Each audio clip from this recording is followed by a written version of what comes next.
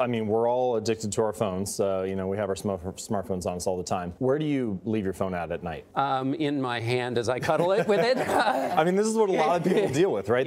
Their phone is the last thing they see when they go to bed at night, and the first thing they see when they wake up in the morning. So one thing that you could do is just move your phone to a different place to charge it. So you could charge in the bathroom, for example. Set your alarm there, and then the only goal here is just to reduce the amount of time that you're going to mindlessly browse while you're laying in bed. And so, for example, if you look on my phone, I've tried to reduce some of the cues so that I have no apps on the home screen, right? And the goal here is just to increase the friction a little bit. So I can still go to Instagram, for example, and swipe over, and then it's inside this nested folder. But I just don't want to do it mindlessly. And so the whole idea with habits is to try to increase the amount of friction that are associated with bad habits, to put more steps between you and the bad behaviors and fewer steps between you. The most effective form of motivation, which is progress. And so if you can see yourself getting these small wins, then you have a reason to continue working.